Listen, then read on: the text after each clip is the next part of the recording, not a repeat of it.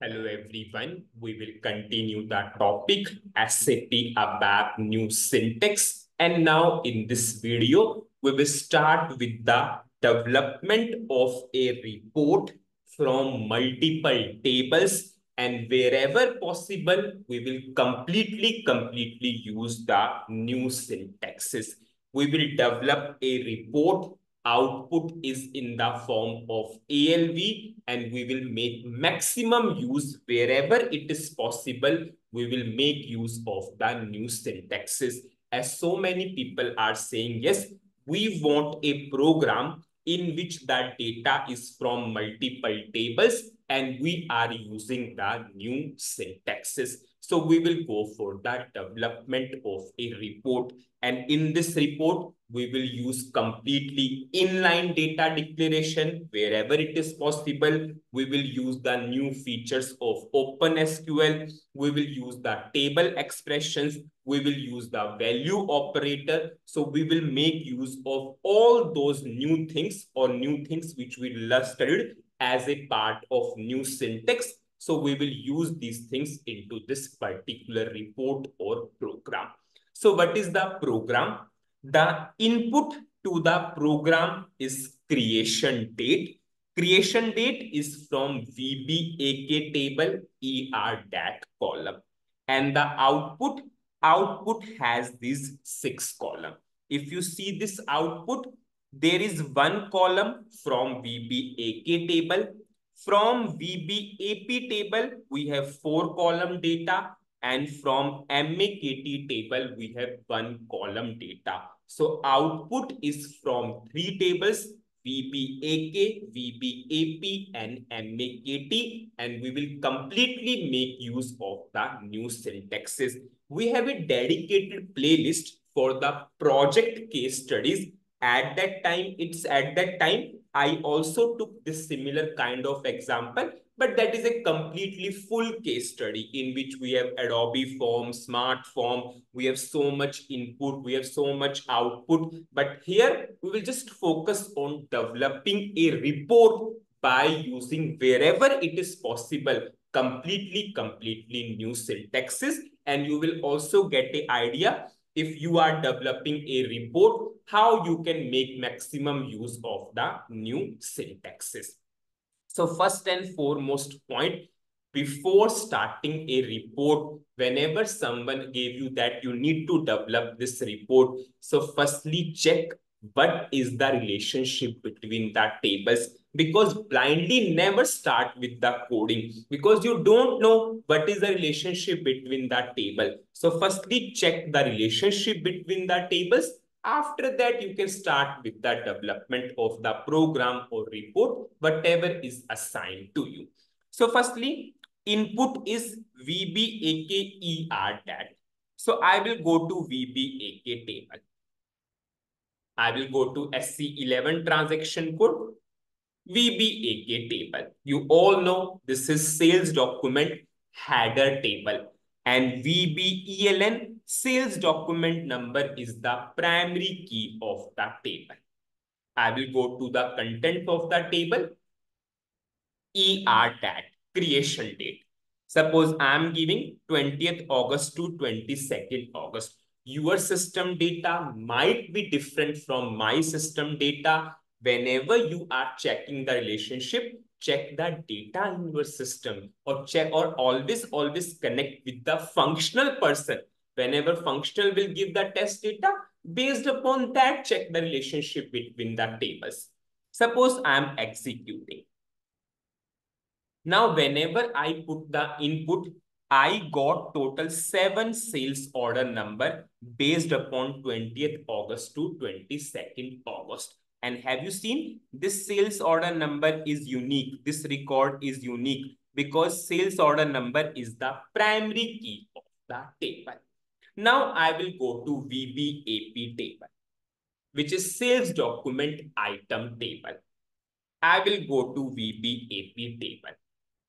I will display this table. I will go to the contents of the table. Now, what is the relationship between these two tables? VBELN of VBAK table is VBELN of VBAP table, VBAP table. And in this table, we have two primary keys, but the common column is VBELN only. Go to the contents.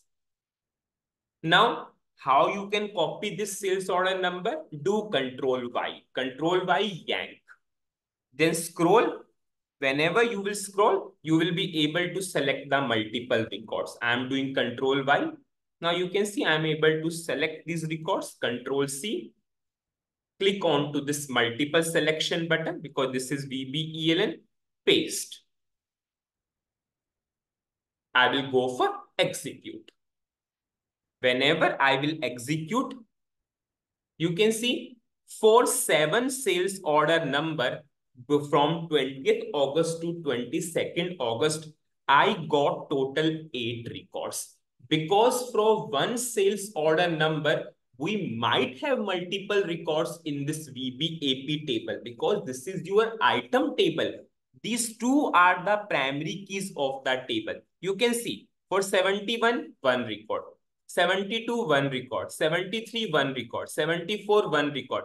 But have you seen for 75, we have 2 records. For 76, we have 2 records. So you can see the line item number 7510, 7520, 7610, 7620. And 117 is in header table, but it is not in item table as of now because we have a perception that it is not mandatory that sales order has a item data at the initial level. Yes, it will be in the future. Now you can see the relationship between VBAK and VBAP is for one record of VBAK, we might have multiple records in VBAP. And what is the common column? VBELN. So relationship between the table is 1:n. And why we have duplicate records of a sales order number in VBAP? Because these two are the primary keys. These two are acting as a primary key. So the combination of these two is unique. Combination of these two is unique. That's why 7510 and 7520 is possible. Now, from VBAP table, you require how many columns? 4 columns. This is your postnar. This is your matena. You require 2 more columns also, KWMENG and VRKME. You can see here itself, or just good, you can select from the input screen itself. Go for settings, formal list, choose fields. I will just deselect VBELN, postnar, matenar. I will go for KWMENG. You can see we have KWMENG and then we have VRKME. I will apply.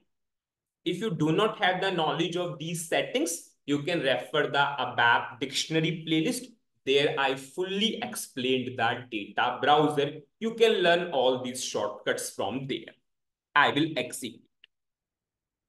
Now you can see we are able to see the data of these 4 columns. So we want to display the data of these 4 columns from VBAP table.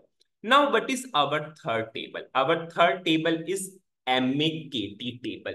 Now we need to find the relationship of this VBAK or VBAP with MAKT table. Either VBAK is linked with this MAKT or VBAP is linked with MAKT, but there must be some relationship because whenever you are developing a report, there must be a relationship between the tables. That's why you are able to display a collective report.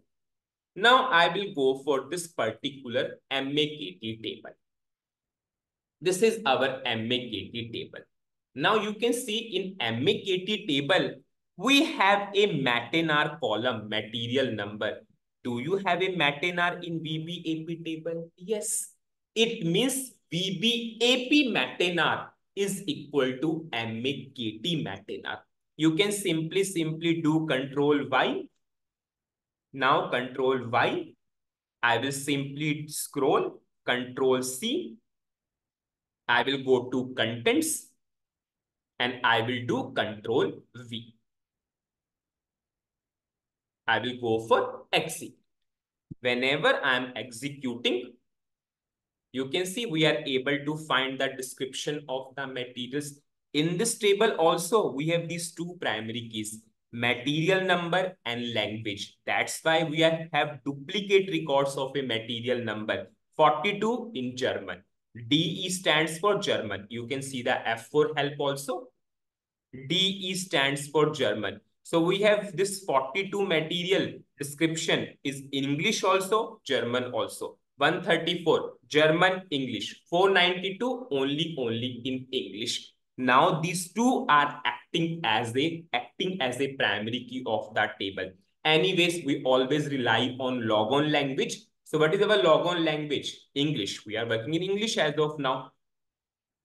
So now you can see we are able to find a single record because we put material number also, we put language also. Whenever you are putting these two things, we are getting the single description. So the relationship between the tables is VBAK, VBELN is equal to VBAP, VBELN, and VBAP Matenar is equal to MAKT Matenar.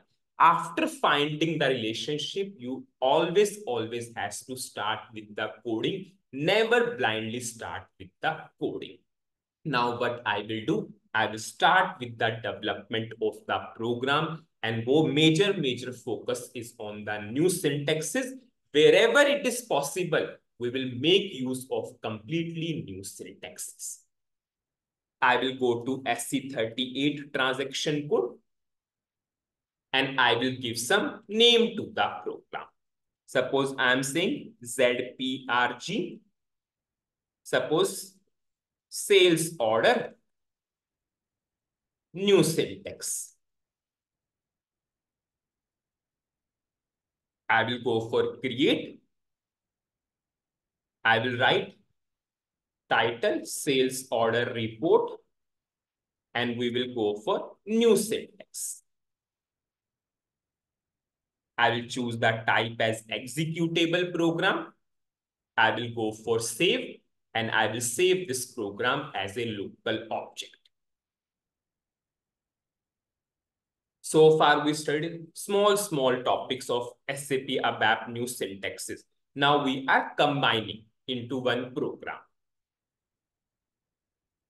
Now, the input to the program is creation date, and we will go for range. You all know whenever you have range, you need to go for select options. S_ER dat 4. Suppose I am writing LV_ER dat. Now I will simply declare this LV_ER dat. Okay, I will declare. I just clicked on the activate button. I will declare LV_ER dat type ER dat. ER dat is the data element of this LV_ER dat. You can check from VBAK table. I will go to text elements, selection text, and I will choose DDIC reference. This creation date, this created on is now from the data element. If I will run this program, you can see the input is ready. So what is the summary of this particular video? In this video, we will develop a report. We started with a requirement which will be completely developed with the help of SAP ABAP new syntaxes. We will make use of inline data declaration. We will make use of new features of OpenSQL. We will go for table expression. We will go for value operator. And we took the requirement in which our input is creation date and output is of these 6 columns, and we will go for ALB. We will display the output in the form of ALB. The first and foremost thing, we need to find the relationship between the table, and data always helps us to find the relationship. So VBELN of VBAK is equal to VBELN of VBAP. Matenar of VBAP is equal to Matenar of MAKT table. After that, we simply pass the input to the program by taking the select option. In the next video, we will start with writing the queries, and new syntaxes will start from the next video itself. So that's it in this video. Thank you.